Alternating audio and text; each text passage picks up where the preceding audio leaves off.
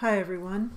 I love to create textures with watercolor, and today's video is a follow-up to the last one where I matched colors using paint samples from the hardware store. My husband and I are building a house, so we're spending a lot of time there, and last week I found a display with free floor and countertop samples. What a fun way to practice textures. First, I'm going to do some underpainting for each sample. If you can establish this first color accurately, I think you're at least 75% of the way there with most of these textures. With each one, I'm trying to mix the lightest component of each texture. The first one is kind of a terracotta reddish brown, and the second one is a deep golden color. I like to recycle paint if I can, so I'm adding some colors to the one that I just used. Most of the underpainting I'm doing with these samples is flat, but every texture is different.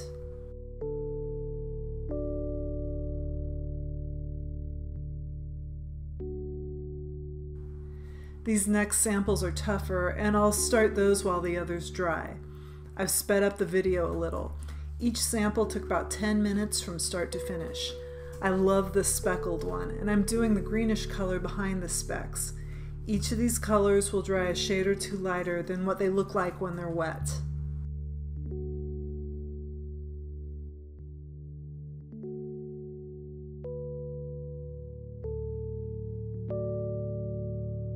The second one here starts with a color that's hard to describe. I'm working as quickly as I can, so if I had to do this one over again, I might make it a little bluer.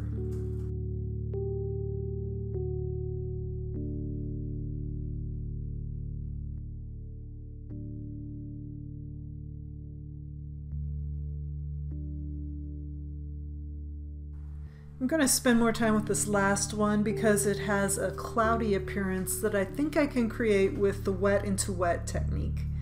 I'll be dropping some purples, blues, oranges, and yellows onto the wet surface, and then I'll let them mingle.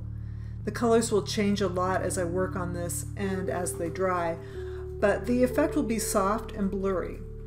It's just a matter of adding the right colors at the right time. And yeah, that's easy for me to say, but I'm not trying to duplicate these textures exactly. I just want to get close.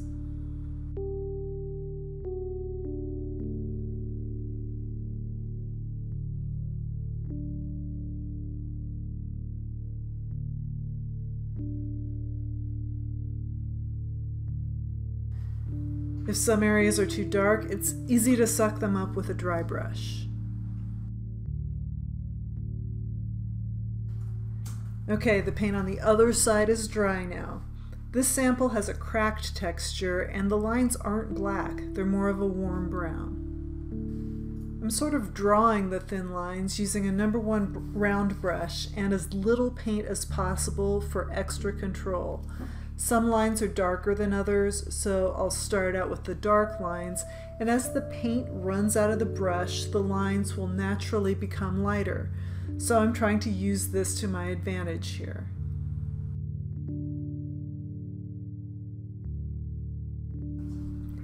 Again, I'm not trying to duplicate these shapes exactly. No need to drive myself crazy here, but I want to capture the general appearance and colors. This crackle texture made me feel like I was drawing a map.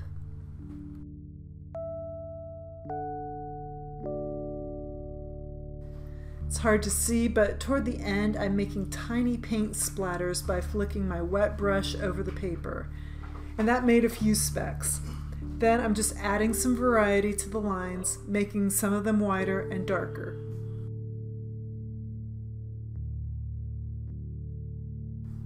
Not bad for a very quick texture.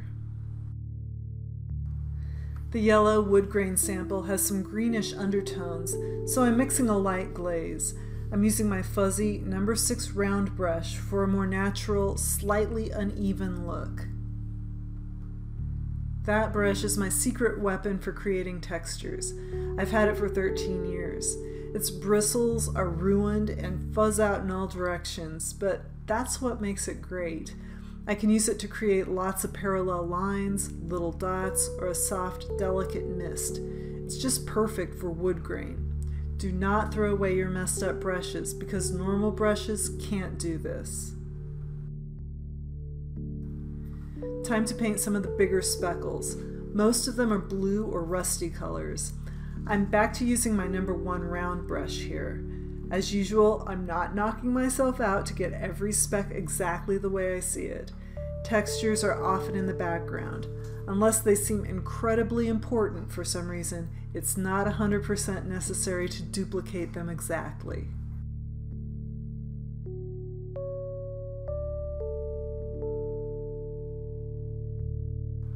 I'm using the tip of the brush to dot on some smaller specks. This sample was really fun. As a painter, my strategy is this. I don't want to work super hard on things that don't matter.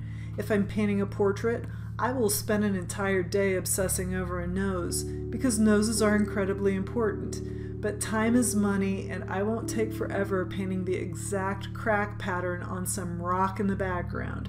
But you know what? I'll get pretty close. I'm using the tips of the fuzzy brush to make the tiniest dots. This is really so satisfying. I used to like biology class because, isn't it obvious, I loved looking under a microscope and drawing super detailed diagrams. I don't like to brag, but they were awesome. You wanted me to be your lab partner. Finally, I'm going to touch up the biggest shapes. If I could do this again, I think I'd make the background less green. Other than that, I really like this texture. It's hard to see, but there are some orange undertones in this rough texture, so I'm going to use the dry brush technique with my fuzzy brush. I'm using just a tiny amount of paint and sort of dusting it over the surface. Watercolor paper has a texture or tooth, and you can see it when I do this. And I'll use the same color on the cloudy sample. I'm softly dusting more pigment on the paper in little circles.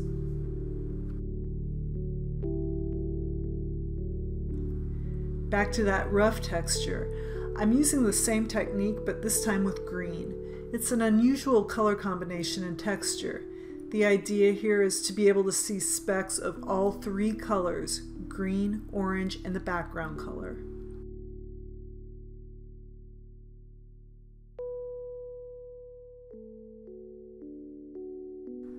Of the 6 samples, this is my weakest one. I thought it would be the easiest, but I'm going to end up overworking it. Still, with a texture like this, who's gonna know?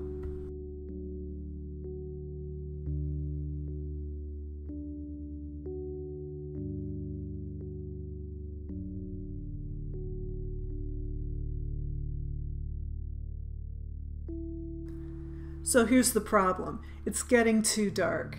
I'm trying to lighten the most obvious dark blobs with a damp paper towel, but that doesn't help it much. I'll return to this later.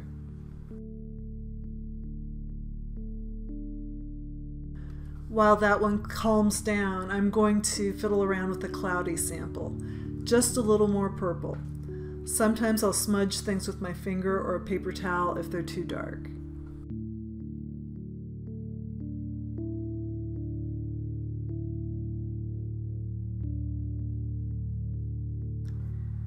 Back to the yellow one.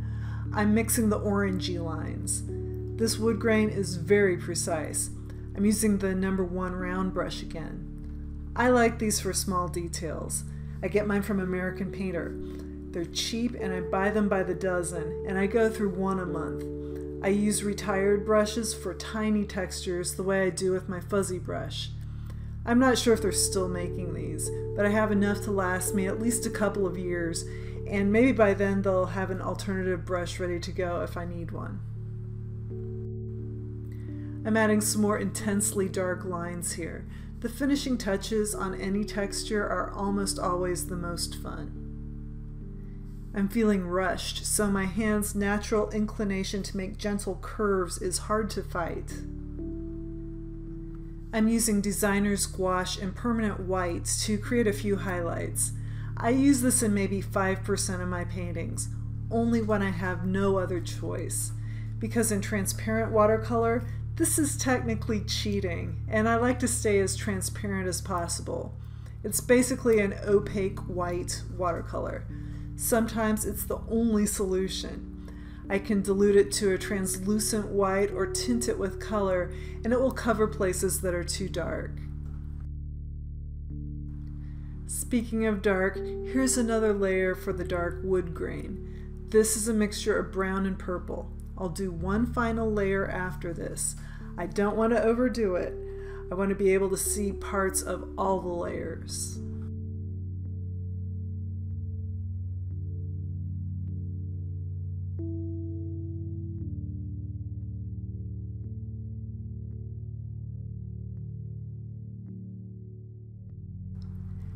Back to our problem child.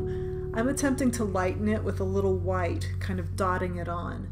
Sometimes with a texture, I just have to say good enough for what it is, especially if this is part of a background pillow, a concrete block, or tweed jacket. It's not perfect, but it's basically there. If I could do this again, I'd make the background warmer and the dry brush colors lighter. No big deal though.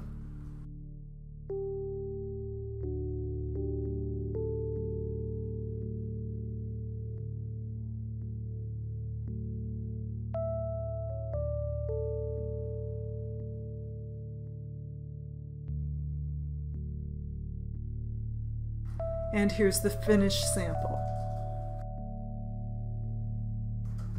I'm dusting on some white because why not? It creates a milky, cloudy look.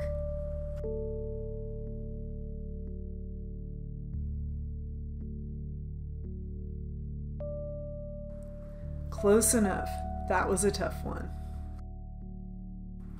And now some final dark lines. This time I'm using my number 1 brush for more control.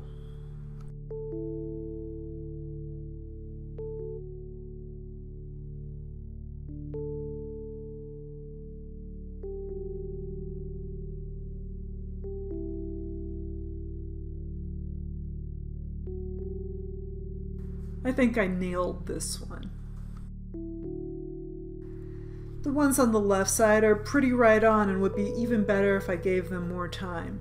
The other side's a bit shakier, but still fine.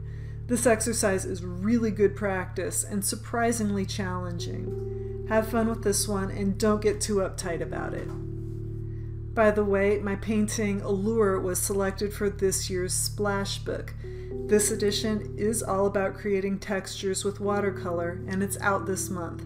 I've linked to it below along with a list of my supplies. Thanks a lot for watching.